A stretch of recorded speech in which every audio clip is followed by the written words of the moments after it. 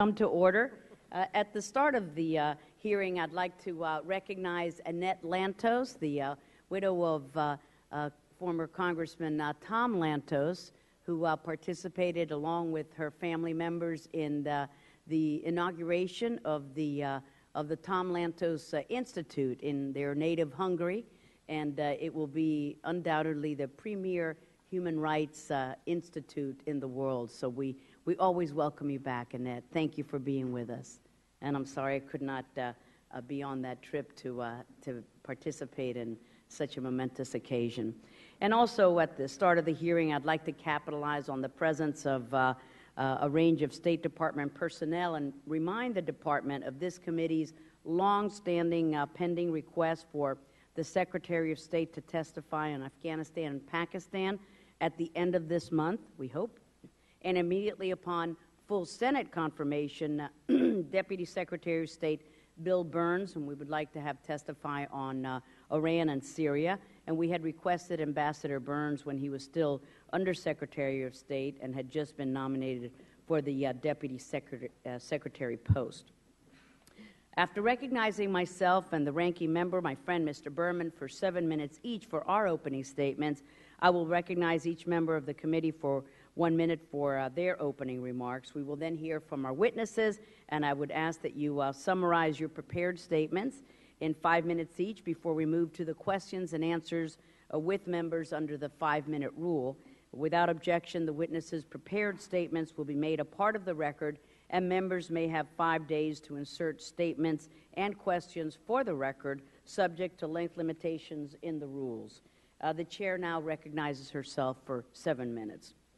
The Obama administration came into office intending to reset the U.S.-Russia relationship. Their assumption was that the Bush administration had needlessly antagonized Moscow with overly aggressive policies, and that a more conciliatory approach would produce Russian cooperation in a broad range of issues. To that end, the Obama administration has offered one concession after another, but the concrete results have been meager at best. Russian cooperation on Iran is usually cited as a major accomplishment, but other than agreeing not to block UN Security Council Resolution 1929, which Moscow insisted it be watered down, Russia's approach to Iran remains essentially unchanged, even as Iran accelerates its march toward a nuclear weapons capacity. Russia is also committed to stopping U.S. missile defense efforts.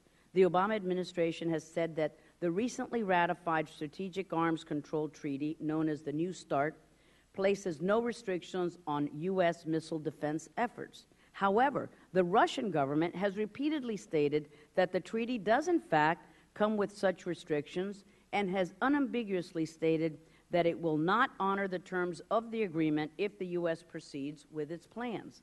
Russia claims that U.S. missile defense efforts in Europe is a threat to their security, and we know that those claims are absurd on their face. Independent experts say that not only does the proposed system pose no threat, but that it cannot do so, a fact that Russia's leadership is well aware of. Russia's true motive is a political one, namely to divide NATO and to demonstrate to the countries of Central and Eastern Europe that despite their close alliance with the U.S., Moscow intends to retain a dominant influence over their affairs. This is how the government and people in that region see it.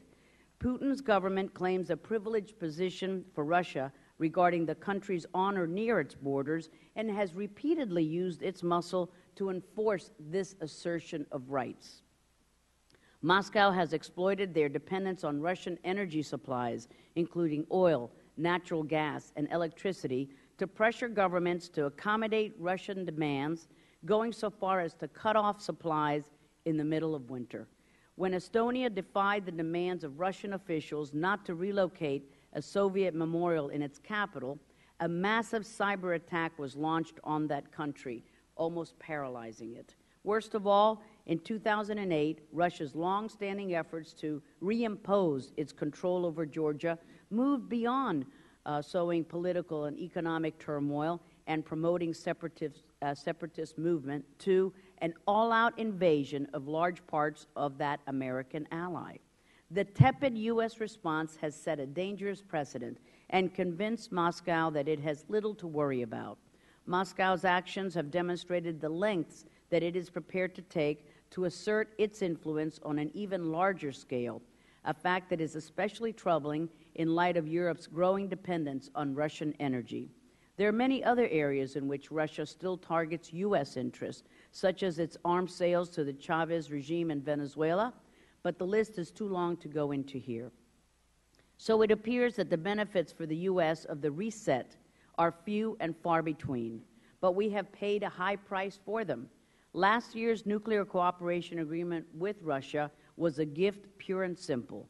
The U.S. market was open to Russian nuclear companies, but U.S. companies will find no corresponding opportunities in that country where they will be shut out by its state-owned nuclear monopolies. Russia did receive the U.S. seal of approval for its efforts to become the world's one-stop shop for all things nuclear.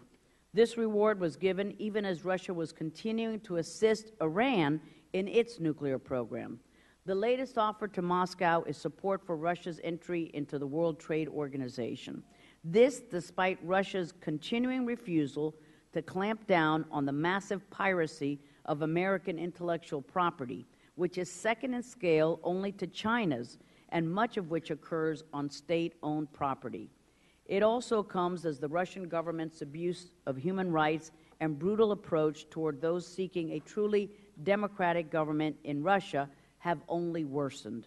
After the Russian authorities broke up opposition protests in Moscow and St. Petersburg late last year, detaining scores of activists, Russia's Vladimir Putin stated, quote, "If the protesters demonstrate without permission, they'll take a cudgel to the head. That's all there is to it," end quote. This disturbing statement underscores the brutal nature of the Russian government and its abusive treatment of anyone who challenges its policies. There has been a particularly shameful pattern of beatings and murders of journalists in Russia, and no one has been held accountable.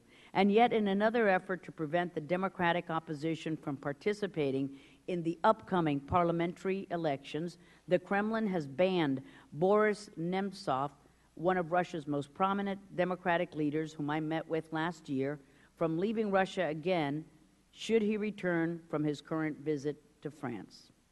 What have we bought for all of our concessions to Moscow? How many times do we have to relearn the painful lesson that aggressors cannot be bought off, that allies must not be abandoned, that naively trusting our adversaries to do anything other than pursue their own interests will produce no other outcome than to needlessly sacrifice our interests and undermine our security.